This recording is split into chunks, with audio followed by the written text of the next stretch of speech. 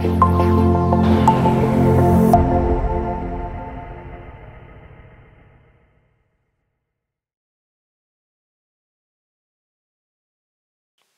back for another training session in OpenDSS-G.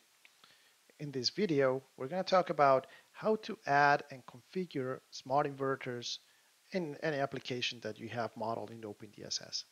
So for that, I brought this model that is very familiar to many of us, which is the IEEE 123 test node feeder. However, this version of the feeder, which is provided with OpenDSS-G, it has some modifications to make it more interesting.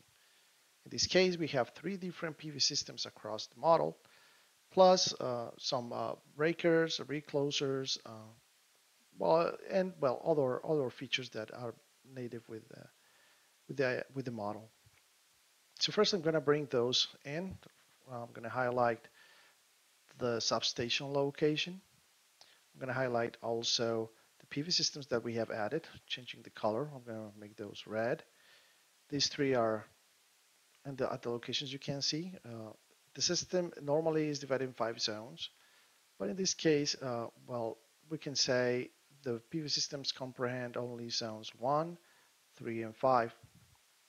We can see the transformers, and also we have some capacitors at the end of the feeder, which is the top right part of the model. I'm going to highlight those in orange, kind of dark orange, so we can see them all. So as expected, probably we're going to have higher voltages at the end of the feeder. We'll see that when we start doing the analysis. Also, this is the solar irradiance that we are using for the PVs, and this is the load profile that we're setting for all the loads across the feeder.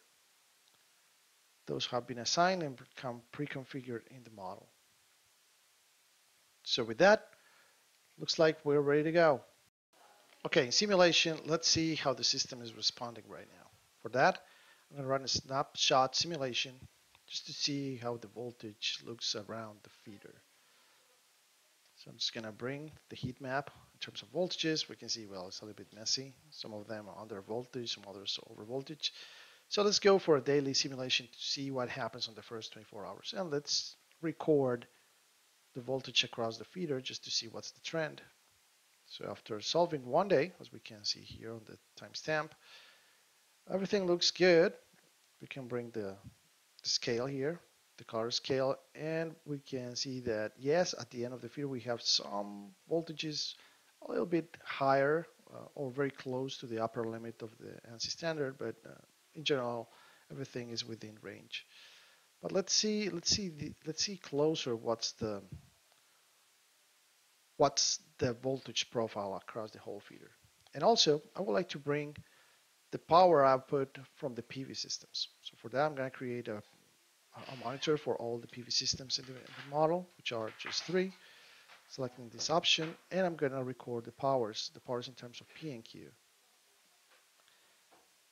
With that, I can see that all the monitors have been created in the meter manager.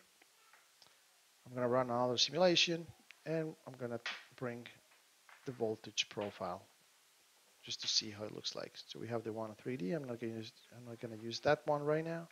I'm going to use the one in 2D. And we can see that, yes, there's one part of the feeder in which voltages are still within the ANSI limits, the upper limit, but, well, those are definitely higher than the rest of the feeder. Also, if we look at the PV systems, I'm going to organize them here, just put them aligned. And we will see the P output, the active power output. All of them are basically responding to the irradiance profile. And in terms of reactive power, we are not doing anything. It's just very close to 0. We're not delivering anything. So we can close those and proceed with the next step of the test. So now what we're going to do is we're going to add smart inverter functionalities to those PV systems. But before, let me check on the voltage trend across the simulation. We can see that, yeah, everything is within limits, even though it's a little bit sparse at some points. Basically, given the demand and the production of energy by the PV systems. But otherwise, they don't look pretty bad. So ideally, everything will be around 1 per unit. But well, this is not the case here. So we're going to try to fix it using smart inverter functionalities. So for that, I'm going to create an in control, which can apply to storage devices and PV. And I'm going to put a name to it, just a default name that I want to bring here. And the first thing I'm going to find is the mode in which it's going to work. So I'm just going to press the letter M to go to the mode and select the mode I want to work on, which is the VolVar. There are different modes for the inverter control, but in this case, VolVar is the one I want to use. I'm going to bring other default values, like the reference for voltage. I'm going to use the one by default. Actually, if I want to see what that property is, I can just right-click and ask OpenDSS-G what it is. It will tell me what it finds. And we can see that we have different options. In this case, I'm going to use the default. And finally, I have to select what's going to be the control curve. The control curve could have different configurations, but if you want to learn a little bit more about this, go to the link that appears on below to check the document that describes how control curves need to be defined. In this case, we have different control curves. All of these don't have deadband, which means they are controlling continuously, and it can represent a challenge when you have to interact with other controls across the feeder.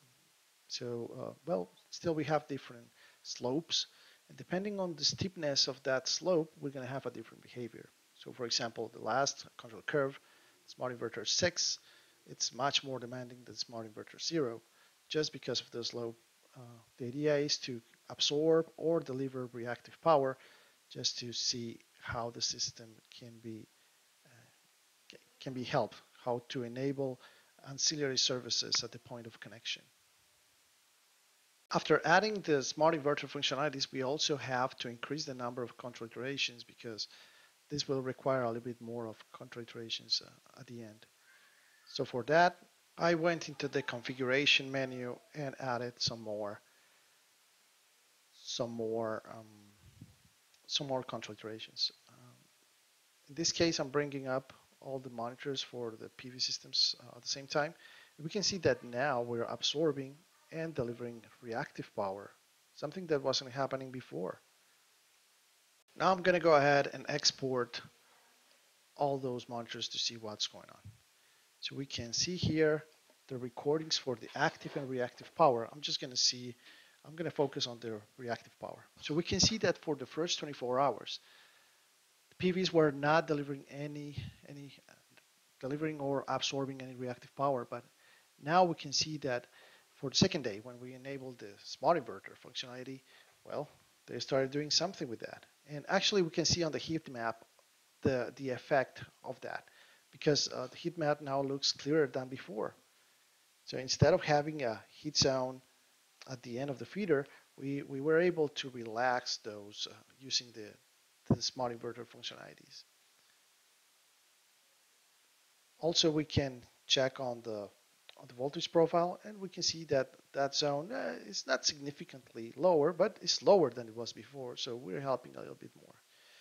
How can we keep doing this? Well, just by changing the DC-AC ratio for the inverter was one option, or other could be also playing with the control curve. So in this case, I'm going to go with the steeper control curve. I'm going to apply that on the smart inverter and run the simulation again. So we can see now it looks a little bit clearer, but well, it's better. Let's say it's within range and it's fine. So I'm gonna export those monitors to see what happened with the reactive power. Once again, I'm gonna have to organize everything manually using the DSS viewer, and I'm gonna deselect everything. Auto scale and etc. So we can see the effect of changing the control curve on day 3. We can see that the action of the inverter is more aggressive, trying to absorb or deliver more reactive power just because of the control curve. But again, this can also be solved using a different DC-AC ratio, or just by getting a better coordination between the smart inverters and the other controls around, like cap controls and regulators. We also can see that the trend across the feeder, well, in terms of voltage, looks pretty stable. Not a big difference with respect to the beginning, but it's just to show what is the effect. So basically, when you are adding smart inverter functionalities, the biggest change we'll see at the point of connection in terms of voltage. Enjoy!